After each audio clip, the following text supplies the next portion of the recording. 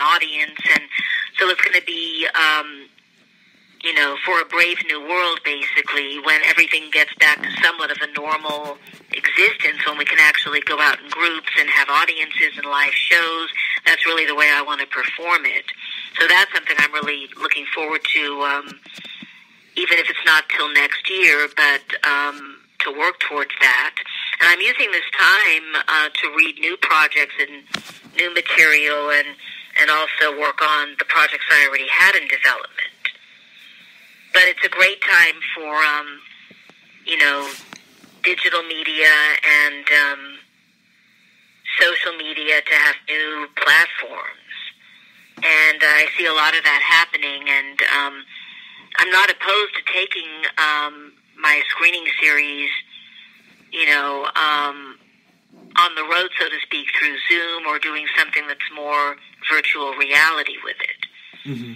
But I really do like the old-fashioned format of having an audience, be it for my show or screenings, just with a Q&A live right there. And I think that even though Zoom conferencing and Zoom format or anything, on the internet is happening right now and is probably going to grow because of this, I think people will really welcome getting back to the in-person, being able to, interact and watch some live theater and films on the screen, because right now all the movie theaters and the, theaters are shut down, and some of them won't even survive, unfortunately. Mm-hmm. So I think when everything gets back to normal again, and who knows exactly when that'll be, it'll be gradual, but there'll be a real return to live performance more than ever.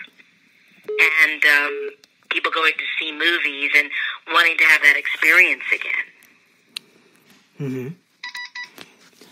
Yeah, it's very interesting, and like you said, now's the time. Like me, I write stories too. I do my own material, and I've just been practicing more and writing scripts and other stuff. I'm not doing theater performances, but still just writing. You got to stay busy, so you don't go crazy,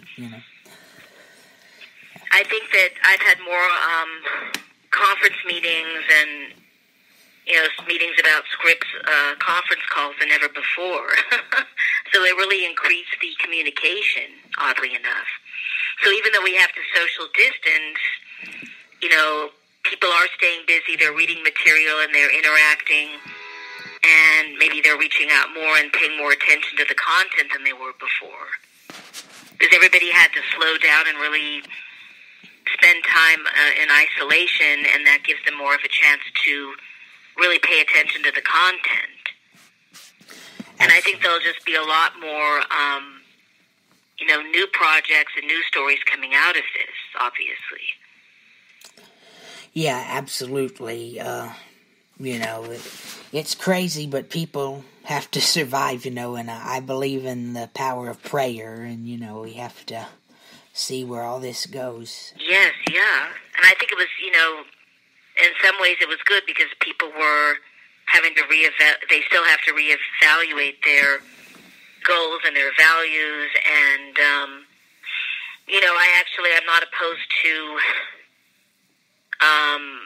telling stories and pursuing projects where the characters have to deal with COVID-19. So,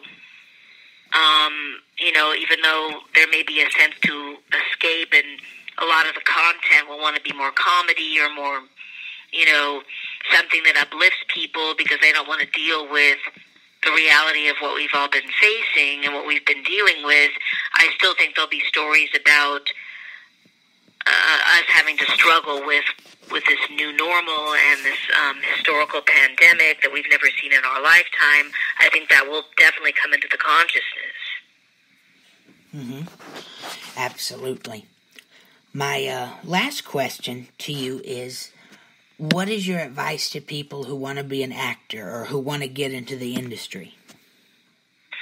Well, my advice would be, if you want to get into the industry because you really love it and you want to act or perform or be a storyteller, then do it. But if you're just getting into the industry for fame or fortune or all the, money byproducts of it, that it's money, that it's a bad idea because it's a very hard industry. You have to really be passionate about it, and there's a lot of sacrifice involved. So make sure it's something you're really passionate about, and that you have the talent to pursue it, that you have the real interest, because it's going to take up most of your time, 24 hours a day, and there's a lot of giving up recreational things. You have to really focus on the work. So unless you're really willing to devote time to it and give your life to it, so to speak, if you don't want to do that, then maybe find another line of work. But if it's something that you absolutely have to do because you care about the craft and you care about, being a storyteller, then definitely pursue it and don't let anyone stop you. Absolutely. Yeah, you have to have the passion for it, the craft for it, and you have to be in it. You have to have full devotion to it. And don't go in it blindsided. Learn, right? Know what you're doing and learn what you're doing, and take classes or find a good acting teacher. And yes, I do believe in that. And honing your craft. But not everybody can learn to act. I mean, they can improve. It's like singing in a sense. It's still a gift. If you really have the raw talent, then develop it.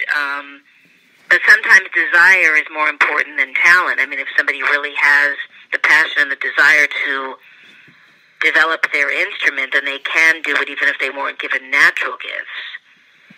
But, coming from the place of music and dance, acting is just as much of a discipline as that. Absolutely. I always tell people acting is reacting, Exactly. I tell people I'm a people watcher, acting is reacting. I just study people, it's fascinating. Yes, you can always learn from watching. Especially people, how their behavior is. Yeah, especially if you're in the theater. That applies very well in the theater. And my background is theater, and that really is, for me, the ultimate, because if you can carry 8 shows a week or sustain it on stage, that's just great training even for film acting, which is different. I mean, it's still coming from the same source, but it is different, and but it's still coming from the same passion that you have for the character. Absolutely. But I still think you have to be devoted to it and really want it, and be in it for the right reasons. Absolutely. Like you said earlier, you can't be in it for the fame and the fortune and the money, because it may not come. I mean, it's... Right, and it also would be short-lived. So if you're in it for the long term, then that would be the line of work for you to go into. But it is very challenging, and it's not easy like people think. Mm-hmm. And the business itself is very treacherous. So, like I said before, it can be rewarding, but it can also be harder than most other professions. Absolutely. So you really have to want it. Absolutely. It is a business. It's show business, not show business, It's, right. People think it's more than, meets the eye, but it is a great industry to be in, You have to be in it for the long haul, but it's rewarding. Absolutely. Uh-huh. Well, Kat, thank you very much for letting me interview you. I've had fun talking to you, and it's been a pleasure. Thank you very much. Thank you so much, and have a wonderful day, and we'll all get through this. Some people probably will like staying home so much they'll never go back to the normal routine.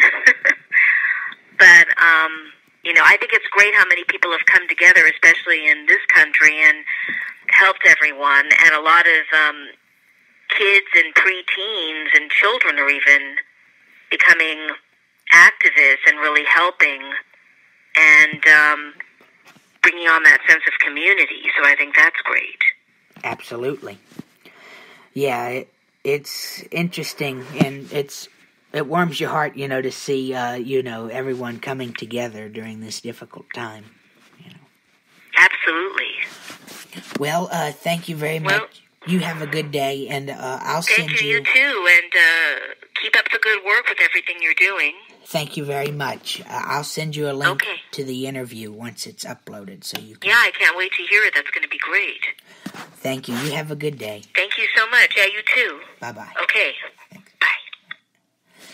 And that was actress Miss Katharine "Kat" Kramer. Thank you very much for listening. I hope you all enjoyed it. As always, God bless you all.